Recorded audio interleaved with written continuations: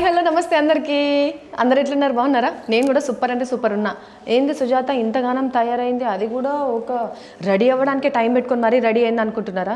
ఈరోజు నేను ఒక అందాన్ని కలవబోతున్నా. మరి అందాన్ని కలవబోతున్నా అంటే నేను కూడా కొంచెం అందంగా ఉండాలి కదా. ఆబ్వియస్లీ నేను అందంగానే ఉంటా అనుకో, అది వేరే విషయము. కానీ ఈరోజు నేను ఒక స్పెషల్ పర్సన్స్ని చూడబోతున్నాను అనమాట. యాక్చువల్లీ మీరు అందరూ కొంచెం లేట్గా కలవబోతారు, కానీ నేను మాత్రం వాళ్ళని డైరెక్ట్గా ఈరోజే కలవబోతున్నా. ఎవరు ఏంటి అనేది అక్కడికి వెళ్ళిన తర్వాత తెలుస్తుంది.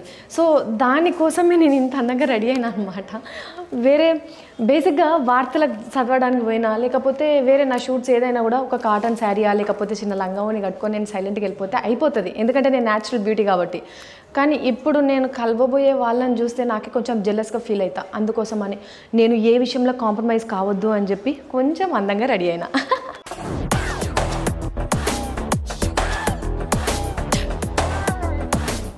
ఇంతగానం తయారైనా, ఇంత అందంగా ఉండాలి అని చెప్పి పోటీపడి మరి ఇంతగానం తయారై ఇక్కడ దాకా వచ్చినా కదా. మరి నేను ఎవరిని కలవడానికి వచ్చినో చెప్పేదానికంటే ముందు కొంచెం అంటే నేను ఊకే అవి చూసినప్పుడల్లా నేను అనుకునే ఒక రెండు ముచ్చట్లు చెప్తా.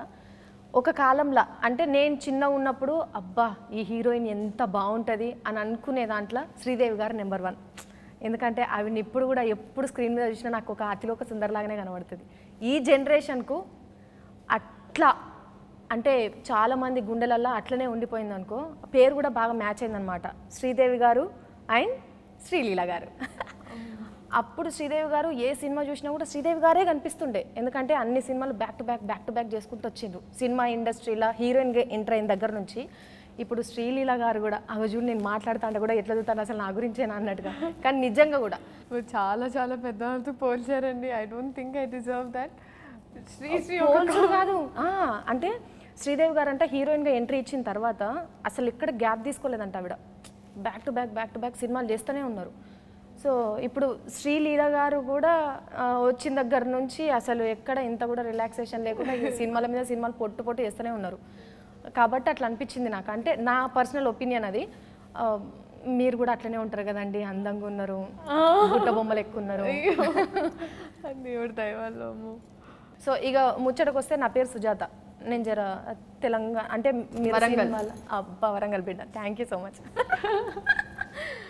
సినిమాల్లోకి వచ్చి మీరు పెద్ద స్క్రీన్ మీద, నేను కొంచెం చిన్న స్క్రీన్ మీద చిన్న జనాలకు నేను కూడా తెలిసి జరా మీ అందాన్ని చూసిన తర్వాత నేను అనుకున్నా ఇంత అందంగా ఉన్నారు అంటే ఏం మెయింటైన్ చేస్తారు గ్లామర్కు కొంచెం నాకు చెప్పరా? అంటే నేను కూడా అందంగానే ఉంటా, తెలుసుకోవాల్సిన అవసరం లేదు కానీ తెలుసుకోవాలంటే అసలు నేను వచ్చిన వెంటనే చెప్పింది ఏంటండి మీరు చెప్పండి.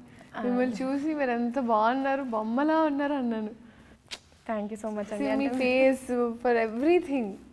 మీరు ఆఫ్ స్క్రీన్ చెప్పారు కదా, స్క్రీన్ మీద కూడా చెప్పించుకుందామని అడిగినా మళ్ళీ. So cute. Thank you. మనం ఇంకా స్కంద సినిమాకి వస్తే, స్కంద సినిమా ద అటాకర్ అని చెప్పేసి కింద ట్యాగ్ లైన్ ఉన్నది కదా. మీరు అన్ని హీరోలను అటాక్ చేస్తున్నారా?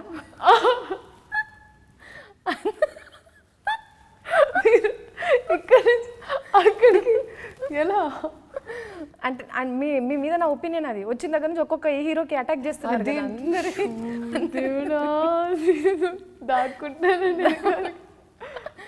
లే నిజంగా అంటే మిమ్మల్ని అన్ని సినిమాలలో బ్యాక్ టు బ్యాక్ చూసాడు మా లాంటి మీ ఫ్యాన్స్కి మాకు హ్యాపీ కదా. స్కంద సినిమాలో మీ క్యారెక్టర్ ఎట్లుంటుంది? క్యారెక్టర్ అంటే ఈ అమ్మాయి, సో ఆబ్వియస్లీ ఒక అమ్మాయి మామూలుగా ప్రతి ఒక్కరితో అంటే ఒక ఇన్సైడ్ ఉండే ఒక క్యారెక్టర్ వేరు. ఇప్పుడు చాలా కొంతమంది ఇప్పుడు మీరు ఇంట్లో ఎలా ఉంటారు ఇలా కెమెరా ముందు కూడా అలాగే ఉన్నారు, కానీ కొంతమంది డిఫరెంట్గా ఉంటారు. అంటే అది సిగ్గు వల్ల అవ్వచ్చో లేకపోతే బాధ్యతల వల్ల అవ్వచ్చో, ఇట్స్ డిఫరెంట్. సో ఈ అమ్మాయి, ఈ పర్టికులర్ అమ్మాయి ఏంటంటే కొంచెం ఫస్ట్లో కొంచెం స్ట్రేట్గా తన ప్రిన్సిపల్స్ తనకున్నాయి, తన పాలసీస్ తనకున్నాయి, ఇలా నేను ఉండాలనుకుంటున్నాను అనే ఒక క్లారిటీ ఉంది. సో అక్కడ నుంచి డైవర్ట్ ఎలా అయింది, ఎట్లా డైవర్ట్ అయింది, ఎట్లా లవ్లో పడ్డది, అదంతా అవన్నీ ఉన్నాయి. మీకు ఫస్ట్ ఎక్స్పీరియన్స్ ఏమో రాఘవేంద్రరావు సార్తో పూలు పండ్లు అట్లా. ఇప్పుడు మనకు కట్ చేస్తే స్కంద బోయపాటి గారు. బోయపాటి గారి క్రేజ్ వేరు. ఎందుకంటే ఫైట్స్ని ఇష్టపడేటోళ్ళకు బోయపాటి సార్ అంటే ఇక పిచ్చి అనమాట. చిన్న పిల్లల దగ్గర నుంచి పెద్దోళ్ళ వరకు ఫైట్ సీన్స్ బాగా ఇష్టపడుతుంటారు బేసిక్గా మొగోళ్ళు, ఎందుకంటే వాళ్ళకి ఫైట్లు ఇష్టం కాబట్టి. బోయపాటి సార్ అంటేనే ఇంకా సుమోలు ఎగరాలే, కత్తులు టక్ టక్ టక్ టక్ నరకాలే. సో సార్తో ఎట్లున్నది మీ ఎక్స్పీరియన్స్? ఇట్స్ బ్యూటిఫుల్ అండి. ఎందుకంటే మీరు అన్నట్టు ఒక ప్రాపర్ హెవీ యాక్షన్ ఫిల్మ్ అంటే షూటింగ్ చూసింది కూడా నాకు ఫస్ట్ టైం. సో అక్కడ ఎగురుతున్నారు, దిగుతున్నారు, దొల్లుతున్నారు, పడుతున్నారు, లేస్తున్నారు, పేలుతున్నాయి. అవి ఇంకో హడావిడి ఇంకోలా ఉండింది. సో అక్కడ నేను ఒక సైలెంట్గా ఓ దగ్గర కూర్చొని ఏం జరుగుతుంది ఇక్కడ, ఓకే ఇది. కానీ I had so much respect for heroes and ఎలా చేస్తారండి. It's not at all easy. ఆ ఎండల్లో మళ్ళీ ఆ కంటిన్యూటీలు చూసుకొని అలాగే కొట్టి, అంటే కొట్టడం కూడా ప్లాన్ నాకు అదే భలే. అంటే కొట్టడం మామూలుగా మనకు కోపం వస్తే ఇష్టం వచ్చినట్టు కొడతాం, కానీ ఎలా కొట్టాలో ఆ పోస్చర్తో పాటు ఇట్ వాజ్ నాకు భలే ఐ ఓపెనింగ్ ఉండిందండి. నాకు అంటే ఆనెస్ట్గా చెప్పాలంటే ఫైట్స్ అనేది మామూలుగా మన ఆడపిల్లలకి పాటలు అంటే వెళ్ళి చూస్తాం, కానీ ఫైట్లు అంటే మనం ఎక్కువ ఇంట్రెస్ట్ ఉండదు. అవును, దూరంకి వెళ్ళి అబ్బా వాళ్ళు కొట్టుకోవాలి అని చెప్పి దూరం నుంచి అనుకుంటాం. కానీ ఐ థింక్ ఈ ప్రాసెస్ చూసిన తర్వాత నాకు యాక్షన్ సీక్వెన్సెస్ మీద, షార్ట్స్ మీద చాలా ఇంట్రెస్ట్ వచ్చేసింది. అండ్ ప్లస్ తమన్ గారు మ్యూజిక్ అయితే ఇంకా నెక్స్ట్ లెవెల్. అంటే యూత్కి రామ్ పోతినేని గారు అంటే పిచ్చి ఫాలోయింగ్ ఉంటుంది. ఇంకా బోయపాటి గారికి ఇంకా చెప్పొద్దు, ఇంకా ఆ ఫైట్లు అంటే బోయపాటి శ్రీను సార్ సినిమాలల్లో కామెడీ ఉంటుంది, లవ్ ఎఫెక్షన్ ఉంటుంది, ఫ్యామిలీ ఎఫెక్షన్ ఉంటుంది, ఇంకా ఫైట్ అయితే ఇచ్చి పడేసినట్టే ఉంటుంది. అన్ని మిక్స్ కలిపితేనే మనకు బోయపాటి సార్ సినిమా అన్నట్టు అయిపోయింది. ఎందుకంటే ఫ్రమ్ ద బిగినింగ్ అట్లనే ఉన్నాయి సార్ సినిమాలన్నీ కూడా. సో ఈ సినిమాలో మీకు ఓన్లీ అంటే ఒక అల్లరి అమ్మాయి, ఒక హీరోతోనే రొమాంటిక్ అట్లనే కాకుండా ఇంక ఈ సినిమాలో మీ క్యారెక్టర్ ఇంకెట్లుంటుంది? ఐ థింక్ మీరు అంటే చూస్తే మీకు ప్రాపర్ క్లారిటీ వస్తుంది, కానీ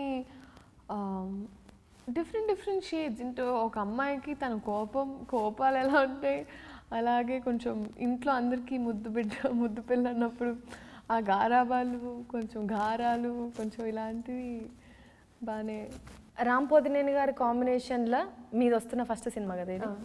సో అసార్తో ఎట్లుండే, మీ జర్నీ ఎట్లుండే?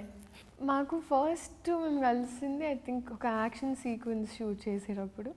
సో అప్పటికి నాకు ఇంకా గుర్తుందండి, మేము ఇక్కడ ఉన్నాను, హీరో గారు అక్కడ ఉన్నారు. సో అంటే ఇప్పుడు మామూలుగా ఓకే ఇక్కడ ఉంటే హలో నమస్కారం అనొచ్చు, కానీ అంత దూరంలో అదేంటంటే చాలా దూరం అయ్యేటప్పటికి, కానీ ఇక్కడ ఒక ఆపోజిట్ నుంచోనే నేను ఇక్కడ ఫ్యామిలీతో, అక్కడ ఆయన అలా అందరితో. సో అక్కడ కళ్ళు జోడు వేసుకున్నారు. నాకు ఫస్టే కదండి, సో అందరికి ఫస్ట్ పరిచయం చేసుకొని డైరెక్టర్ గారుతో మాట్లాడి ఇప్పుడు షార్ట్ రెడీ అన్నారు. సరే వెంటనే షార్ట్లో పోయి నుంచున్న తర్వాత ఆయన కళ్ళు జోడు వేసుకున్నారు. అంటే నాకు అర్థం కావట్లేదు, ఎక్కడ చూసినా మనం ఇప్పుడు ఫస్ట్ టైం కాబట్టి you want to say hi are hello, నేను శ్రీ లీలా లైక్ ఇలా పనిచేస్తున్నాను. ఎందుకో తెలియదండి, నా లైఫ్లో చాలా కామెడీ సీన్స్ జరుగుతుంటాయి. అంటే నా లైఫ్లో నేనే కమీడియన్, ఇంకో అని నా ఒక్కలేదు. So it was very funny. కానీ దాని తర్వాత షార్ట్ తర్వాత వెళ్ళాను. కాదండి మీరు చూడలేదు అనుకుంటే, నేను అప్పటి నుంచి హాయ్ చెప్పానండి. I just like hope. But Boyapati సార్తోని మీకు జరిగిన ఏమన్నా చిన్న ఫన్ అట్లా ఏమైనా చెప్పగలుగుతారా? బోయపాటి గారు ఐ థింక్ ఆయనకి he knows how to keep the entire environment very చర్పీ and అవన్నీ. సో మాకు ఎప్పుడు ఫ్యామిలీ సీన్స్ ఉన్నప్పుడు అయితే it's like most entertainment. And ఎంత సీరియస్ సీన్ షూట్ చేస్తున్నా ఆయన అందరినీ, అక్కడున్న మా ఆర్టిస్ట్ అందరినీ నవ్విస్తూ అలా. సో ఆయనతో లాట్స్ ఆఫ్ క్లారిటీ. సో నాకు ఒక కొత్త స్కూల్ అంటే ఆ కైండ్ ఆఫ్ యాక్టింగ్ అయినా లేకపోతే నా క్యారెక్టర్ అయినా ఆయన ఆల్రెడీ చూసేశారు కాబట్టి నన్ను ఉట్టి like I was placed correctly అలా. అరే ఇది నాకు చాలా కొత్తగా అనిపించింది అనే సీన్ ఏదైనా ఉన్నదా? కొంచెం చెప్పలేనుగా. అంటే కొంచెం చిన్న హింట్, అంటే మా ఊళ్ళోకి చూడాలనే క్యూరియాసిటీ ఉండాలి కదా. 45 minutes 23 secondsలో స్టార్ట్ అవుతుంది ఆ సీను.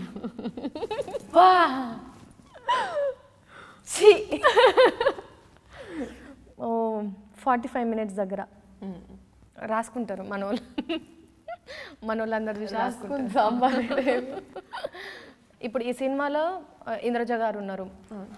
ఇంద్రజ గారు మాకు ఇప్పుడు మా స్కూల్లో మమ్మీ అనమాట. తను మేము చేస్తున్న స్కూల్లో తను మాకు మమ్మీ. ఆవిడతో మీకు ఎలా ఉండే? So sweet, so sweet. ఎందుకంటే నాకు అంటే చీర కట్టుకునే లైక్ చీరలో ఉన్న సీన్ ఉంది. సో అప్పుడు అంటే రోజు చీర అంటే మా అమ్మ రోజు చీర కట్టుకుంటుంది, అయినా నాకు మరి కొత్తగా ఉండింది. సరే ట్రై చేద్దామని అనుకున్నా. అంటే కొంచెం మనం చీర కట్టుకున్నప్పుడు మన ఇంట్లో అంటారు కదా కొంచెం ఆడపిల్ల నడు మరి. అదేంటి మీరు ఆడపిల్ల కాదు కుందన బొమ్మ నడిచినట్టు నడుస్తారు కదా. ఒక 2 minutes మీరు ఏమైనా బ్యాక్గ్రౌండ్ మ్యూజిక్ పెట్టుకోండి, ఇలా నీళ్ళు తుడుచుకుంటారు. సో శారీ నా శారీ కట్టుకునేటప్పుడు నాకు కొంచెం ఈ ప్లీట్స్ ఇవన్నీ అంటే ఏమవుతుందో తెలియని పరిస్థితిలో నన్ను పక్కకు తీసుకెళ్ళి ఇదమ్మా ఇలా అని. నాకు అప్పుడు హెయిర్ స్టైల్లో ప్రాబ్లం చాలా. I'm still moulding my self. నాకు ఏది ఎలా కనిపిస్తుందో తెలియట్లేదు. అది ఒక తెలియని కన్ఫ్యూజన్లో వచ్చేసి ఇలా చేసుకోమా, మేకప్ కూడా ఇలా చేస్తే ఇంకా బాగుంటుంది అని. She is very guiding. నా విషయంలో గౌతమి గారు అయితే ఇంకా చూసి తట్టుకోలేక క్యారవాన్కి వచ్చేసి నీకు నేర్పించి this is how you have to do it, this is అది ఇది అని మొత్తం అలా నన్ను చాలా బికాస్ ఆఫ్ అన్ని సీనియర్ ఆర్టిస్ట్ ఉండడం వల్ల వాళ్ళందరూ నాకు బాగా హెల్ప్ చేసి. అప్పట్లో అంటే వాళ్ళు చేస్తున్న ఆ జనరేషన్లో అట్లా హీరోయిన్స్కి ఒకరికొకరు అట్లా హెల్ప్ చేసుకుంటుండే అంట. ఎందుకంటే అప్పుడు హీరోయిన్స్ కాంబినేషన్స్ మస్తు వస్తుండే కదా సినిమాలలో, 2 హీరోయిన్లు 3 హీరోయిన్. ఇప్పుడు జర తక్కువైనాయి. కానీ మీకు మళ్ళీ ఎక్స్పీరియన్స్ వాళ్ళు వచ్చి మీకు అట్లా సపోర్ట్ చేయడం మీకు గ్రేట్ ఎక్స్పీరియన్స్. నిజంగా గ్రేట్ అని. ఎంత లవ్వింగ్ అండ్ ఎఫెక్షనేట్ అది వేరే.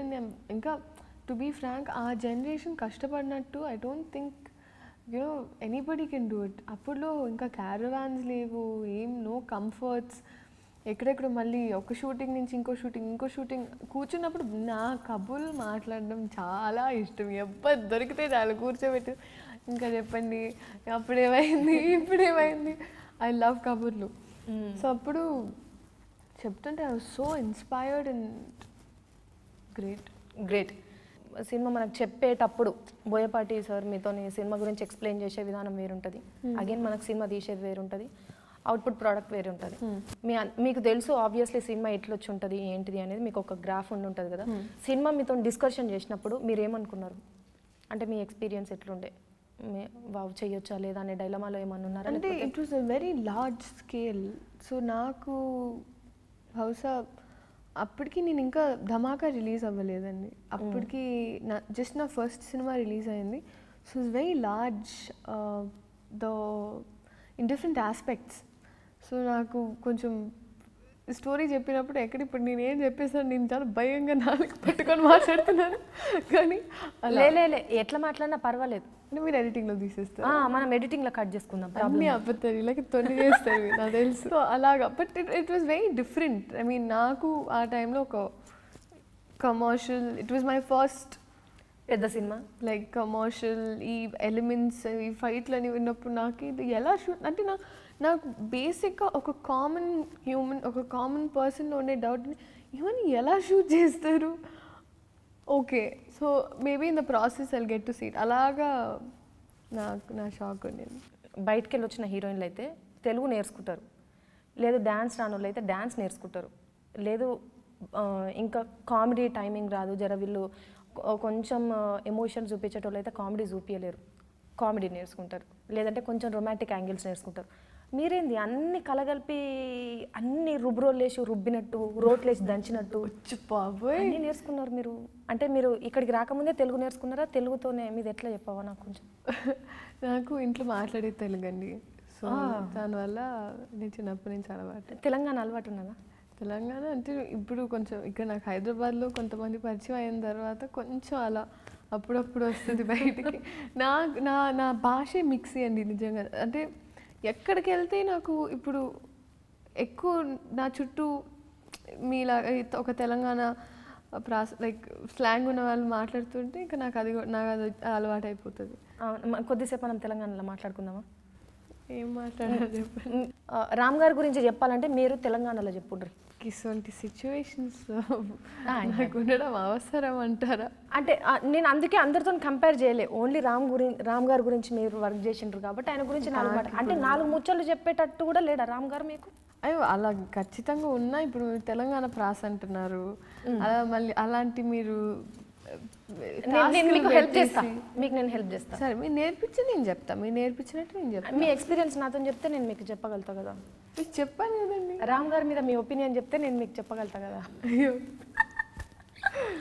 అండి, ఆఫ్ కోర్స్ లైక్ నేను ఇప్పుడే చెప్పాను కదండి.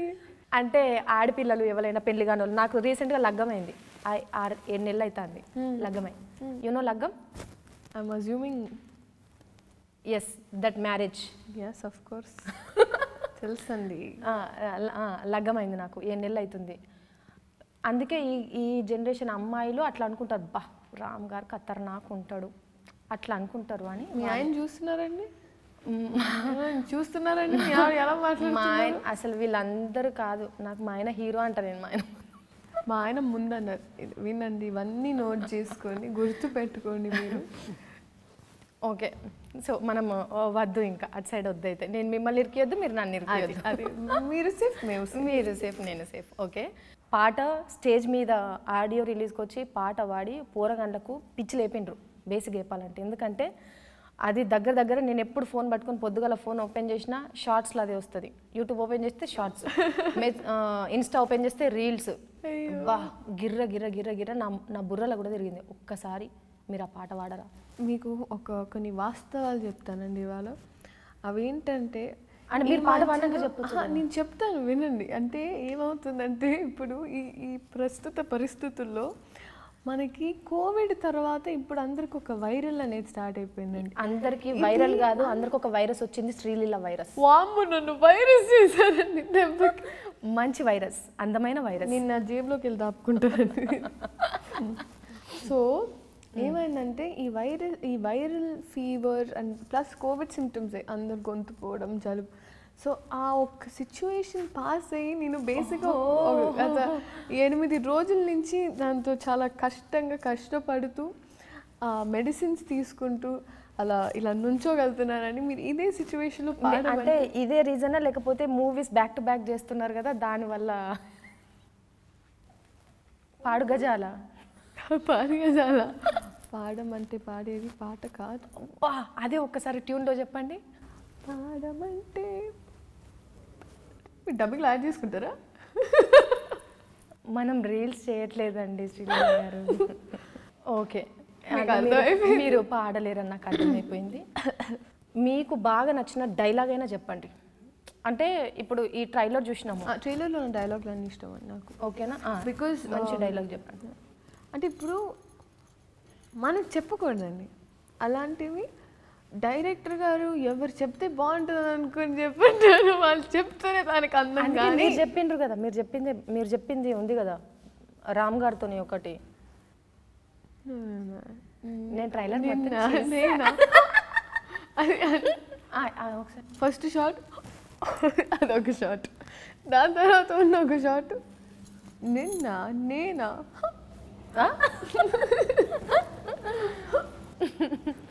ఈ తిప్పడాలు, చిన్న క్యూట్నెస్సే ఆడియన్స్ని ఇట్లా కట్టిపడేస్తుంది.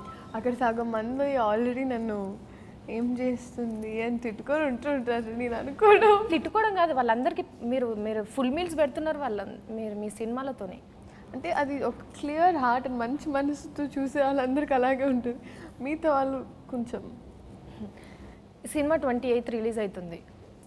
సినిమాల గురించి ఎదురు చూసే వాళ్ళందరికీ కూడా బ్యాక్ టు బ్యాక్ కనిపిస్తున్నారు. ఈ సినిమాలో మీ స్పెషలైజేషన్ ఏమున్నది? అంటే శ్రీలీల గారిని ఇందులో కొత్తగా ఎట్లా చూడబోతున్నారు? మోస్ట్ రీసెంట్ వాజ్ ధమాకా కదండి. సో ధమాకాలో ఫ్రాంక్గా మాట్లాడాలంటే ఒక ఎమోషనల్ ఆస్పెక్ట్, ఆ స్పేస్ ఆ స్క్రిప్ట్లో లేదు. సో ఆ ఆస్పెక్ట్లో నన్ను చూడలేదు. సో ఐ థింక్ బహుశా ఆ ఆస్పెక్ట్ మనకి ఈ సినిమాలో కొంచెం ఉంటుంది. అండ్ అది అంతేనండి.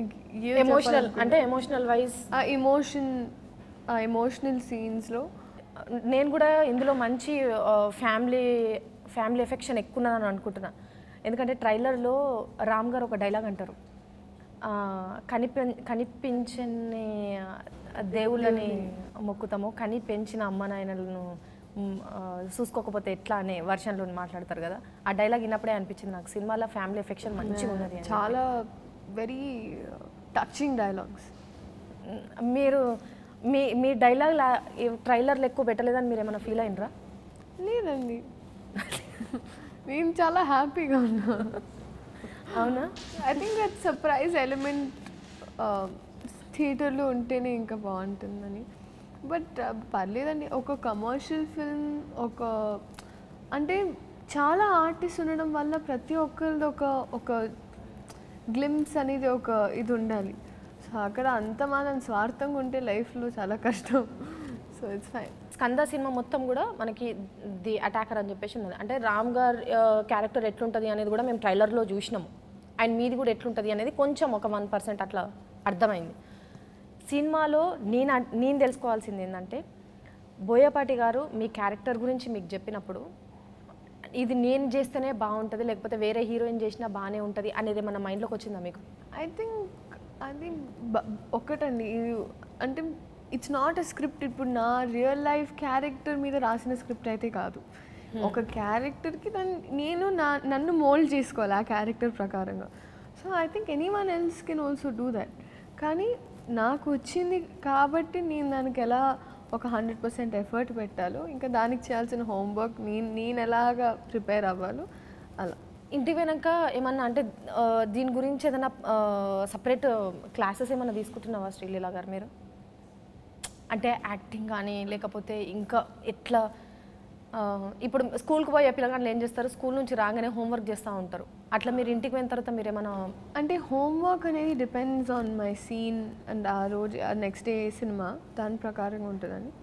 డెఫినెట్గా హోంవర్క్ అయితే ఐ ట్రై టు డూ. కానీ మీరు అన్నట్టు అంటే నేను ఎప్పుడు ఒక యాక్టింగ్ క్లాస్కి ఏం వెళ్ళలేదు. సో దానివల్ల నాకు ఇలాగే చేయాలి బహుశా that's why I'm still learning. అంటే నా ప్రతి డైరెక్టర్ నాకు నేర్పిస్తున్నారు ఇలా అమ్మ అలా అమ్మ. అంటే ఎందుకంటే నాది ఫస్ట్లో చాలా ఎక్కువ ఎక్స్ప్రెసివ్ ఉన్న ఫేజ్, ఎందుకంటే ఒక క్లాసికల్ డాన్సర్ బ్యాక్గ్రౌండ్ నుంచి వచ్చినాక ఐ థింక్ ఒక ఓవర్ ఎక్స్ప్రెసివ్నెస్ ఉంటుంది. దాని తర్వాత దాన్ని టోన్ డౌన్ చేయాలని నాకు అర్థమైంది. సో నేను నేర్చుకుంటున్నానండి, నాకు పెద్ద 10 ఏళ్ళ నుంచి లేను కాబట్టి వెళ్ళే కొద్దీ నేను కూడా నేర్చుకుంటున్నా. And people have been kind, నన్ను భరిస్తున్నారు కాదు మాకు ఇంకా కావాలి అంటున్నారు. అంటే బోయపాటి గారి సినిమాలు అంటేనే మాస్ ఆడియన్స్కి కానీ ఈవెన్ ఫ్యామిలీ ఆడియన్స్కి కానీ చాలా అంటే చాలా కనెక్టివ్ ఉంటుంది. సార్తో పెద్ద పెద్ద హీరోలు మాట్లాడే మాట కూడా అట్లనే ఉంటుంది అనమాట. అంటే ఎక్కడ కాంప్రమైజ్ అవ్వరు, ఎవ్రీ షార్ట్కి కూడా అసలు నాకు అది కావాలి అంటే అది కావాలి అన్నట్టుగానే చేస్తూ ఉంటారు, ఎందుకంటే ఫుల్ క్లారిటీ మీద ఉంటారు అని చెప్పి. సో కొత్త హీరోయిన్లు కొంచెం ఇబ్బంది పడుతున్నారా లేకపోతే సార్ చెప్పింది నేర్చుకోవడానికి ట్రై చేస్తున్నారా అని తెలుసుకోవడం కోసం అడిగినా అనమాట. సో మీ ఎక్స్పీరియన్స్ ఎట్లుండే అని. ఆయన చెప్పినట్టు చేయడం అన్న, ఎందుకంటే ఒక డైరెక్టర్ స్థానంలో కూర్చున్నప్పుడు ఒక ఆర్టిస్ట్గా యూ హ్యావ్ టు, ఇంకా ఆయన ఏం చెప్తే మీరు అది మనం అది ఫాలో అయిపోవాలి. ఎందుకంటే ఎన్నేళ్ళ నుంచో ఆ క్యారెక్టర్ గురించి ఆలోచించో, ఆ కథలో ఆ క్యారెక్టర్ని పెట్టో చాలా హోంవర్క్ ఉంటుంది. They have already done all of that. So obviously మన డ్యూటీ ఏంటంటే వాళ్ళని ఎంతవరకు అర్థం చేసుకొని వాళ్ళకి కావాల్సిన మనం ఎంతవరకు కరెక్ట్గా చేయగలుగుతున్నాం అనేది మన రెస్పాన్సిబిలిటీ. సో నీ 100కి 200% మీ దానికి మీరు న్యాయం చేసిండ్రు. ఇప్పుడు ఆ న్యాయం చేసామని చెప్పేది మీరు నన్నలా అడగచ్చు. అంటే మీ కాన్ఫిడెంట్ లెవెల్ నాకు ఒకటండి, I'm not a very confident person, కానీ నేను నా 100% ఇచ్చాను. అండ్ మా డైరెక్టర్ గారు హీ హ్యాస్ అన్ టెక్నిక్ అలా pulling, I mean of extracting అలాగా. వావ్, నిజంగా 2 స్టేట్స్ ఆడియన్సే కాదు, మనకి తెలుగు, హిందీ, తమిళ్, కన్నడ, మలయాళం అన్ని భాషలల్లో ఇచ్చి పడేయడానికి స్కంద 28 రిలీజ్ అవుతుంది. అండ్ మీరందరూ 28వ తారీఖు థియేటర్లలోకి పోయి కలిస్తే నేను మాత్రం ముందుగానే కలవాలి అని చెప్పేసి ముందే వచ్చిన అనమాట. ఎందుకంటే ఐ లవ్ బోయపాటి సార్ సినిమాలు. అండ్ ఎనర్జెటిక్ మన రామ్ గారు అండ్ శ్రీలీల గారు కాంబినేషన్లో వస్తున్న సినిమా. నిజంగా మీకు గర్ల్స్ కూడా చాలా మంది ఫ్యాన్స్ ఉన్నారు, దాంట్లో నేను కూడా ఒకదాన్ని. మీ హెయిర్ స్టైల్కి మా ఫ్రెండ్ చాలా మంది ఫ్యాన్స్ ఉన్నారు అనమాట. అందుకే రాగానే చెప్పిన మీ నెత్తెంటికలు మంచిగా ఉంటాయి అని చెప్పి. ఇలా ఎవరు చెప్పలేదండి, చాలా కొత్తగా బాగుంది. అంటే మీ కళ్ళు బాగుంటాయి, మీ పళ్ళు బాగుంటాయి అని అందరు చెప్తారు, కానీ మీ ఎంటికలు కూడా బాగుంటాయి అని చెప్పిన వాళ్ళే ఫీమేల్ ఫ్యాన్స్ ఇక్కడ అన్నమాట. కూర్చారండి మీరు, ఇక్కడ కూర్చారు. Thank you so much. And మీ సినిమాలో ఆబ్వియస్లీ మంచి హిట్ అవ్వాలి. అండ్ మా అందరికీ మంచి ఎనర్జీ ఇచ్చే రామ్ గారిని త్వరలో మేము స్క్రీన్ మీద చూడబోతున్నాం. అండ్ బోయపాటి సార్ సినిమాలు అంటేనే గన్ను లేవాలి, బండలు వలగాలి, బండ్లు లేవాలి, మస్తు ఉంటుంది హంగామా. సో అందరు కూడా 28వ తారీఖు థియేటర్లకు పోయి తప్పకుండా సినిమా చూడుర్రి. నేను కూడా తప్పకుండా చూస్తాను. సో ఇదే సెప్టెంబర్ 28 మా స్కంద సినిమా రిలీజ్ అవుతుంది. మీరు అందరూ చూసి ఎంజాయ్ చేయాలి, ఒక ప్రాపర్ ఫ్యామిలీ ఎంటర్టైనర్. సో మీరు అందరూ ఎంజాయ్ చేయాలని మనస్ఫూర్తిగా కోరుకుంటూ, so see you on September 28. Yes, attack చేయడానికి రెడీ ఉండండి.